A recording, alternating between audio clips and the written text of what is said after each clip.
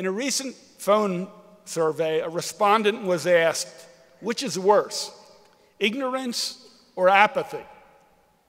The respondent replied, I don't know and I don't care. You are neither ignorant nor apathetic. You do know and you do care. That's why you're here today graduating. By pursuing what some consider a non-traditional education path, you have shown yourself to be someone who plot their own course, who develop your own plan, and most of all, follow through on that plan. And for that, you should be very proud, all of you.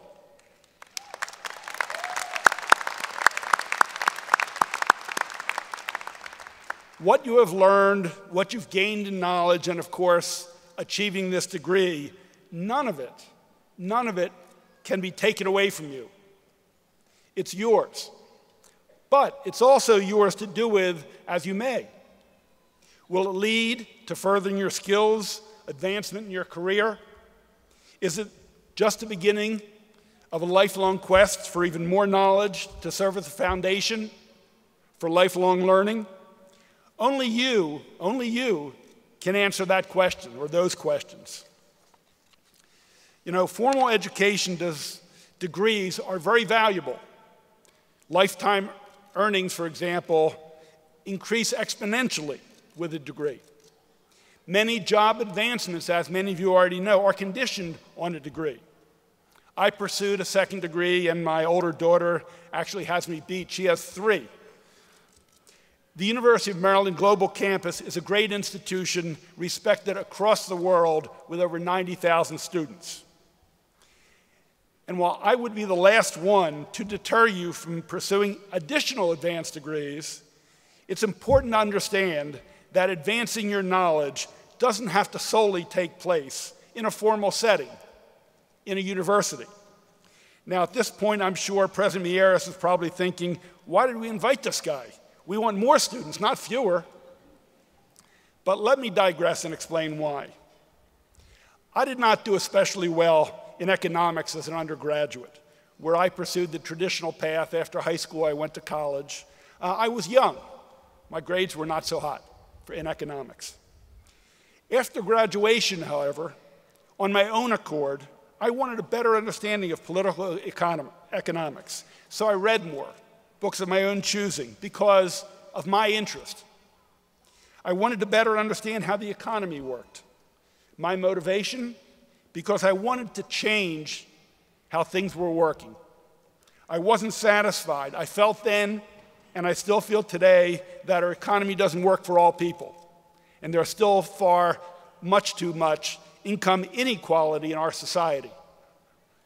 And some years later, as a legislator, I've wanted to learn more about other topics: the environment, money and politics, taxation, to name just a few. I began to research, for example, how money influenced and shaped politics, but more importantly, what solutions were out there to reverse that course. I looked at actions in other states. I read critical policy, nonfiction, while I prefer fiction, to better understand how dark money is corrupting politics. This personal search, and again, I want to underline personal search, for knowledge didn't provide me with an additional degree, but it better informed me and assisted me in the work I was and continue to do. Just last Sunday in the New York Times, one op-ed writer, a gentleman by the name of Nicholas Kristof, wrote an op-ed, and he wrote about the big advice that university students are always asking him for. While I frequently disagree with Mr. Kristof, in this case I thought his advice was very sage. And let me mention 2 of the 4 recommendations he made. The first one, connect to a cause greater than yourself. Connect to a cause larger than yourself. Kristof said that many students, particularly young students, followed a certain dictum, which he didn't like, of spending the first third of your life studying, the second third of your life making money, and the final third giving back. He, of course, and I agree, don't think you should wait till the final third to start giving back to others. And I agree. Find a cause. Advocate for the voiceless. Organize in your community. Work for your church, synagogue, or mosque. Work to stop climate change, or work on behalf of social and economic justice. Consider helping the homeless. Whatever it is, that's your choice. But pick an area, whether as a volunteer or if an opportunity arises and you're lucky enough within your career chosen path that goes beyond your own personal needs. I can tell you it will be satisfying and provides a good moral balance to the rest of your life. His second recommendation is escape your comfort zone. Escape your comfort zone. To some degree, you've already done that by enrolling at UMGC, and that is extremely laudable. We all tend to stay with people and places we know. In some ways, it's human nature. We're comfortable there. But I encourage you to seek out other places and other people that you don't know, that you're not familiar with. Explore another culture. People in other continents, whether it's Europe, Asia, Latin America, for example, have a much broader worldview than people in the United States. They view politics differently. They view ideology differently than many people in the United States. From Belgium to Bolivia to Beijing, people reflect different perspectives. The greater our knowledge base and the more lenses we can use to better see, the more informed we are. It's not a matter of getting an opportunity to explore, it's about taking the opportunity to escape your normal path, whether it's with people or with places. But it's important to understand this doesn't have to take place in a foreign country. It can happen in the United States, it can happen in Maryland, or in your very own community. So today, in just a few minutes, you'll receive your finally well-earned degree, a tremendous achievement. At this point, many speakers might interject or possibly conclude with, and now the world is your oyster and anything is possible. I will not be that speaker. Are there tremendous opportunities? Absolutely. And that should be exciting.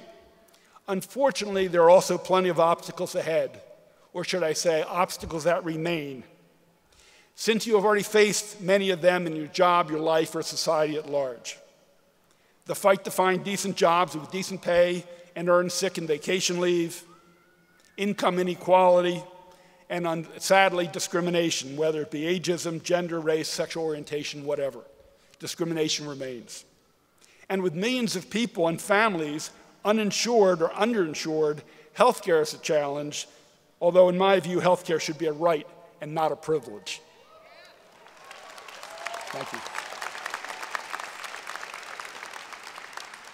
So yes, there are challenges in our society, but if there's one group of people who understands those challenges, both personal and societal, it's you. You understand that. Not only are you better prepared for these challenges, you have shown to have the vision, the fortitude, and the commitment to be successful.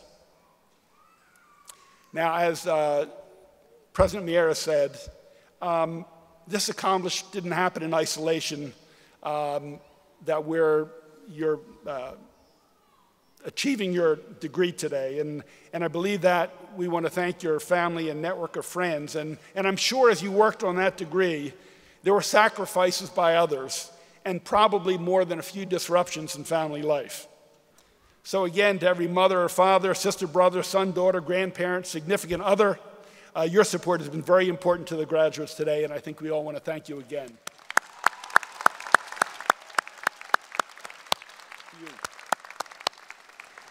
So, to you, the 2019 graduates of the University of Maryland Global Campus, I applaud this achievement. This is your day. You are deserving. Be proud. Be very proud. Thank you.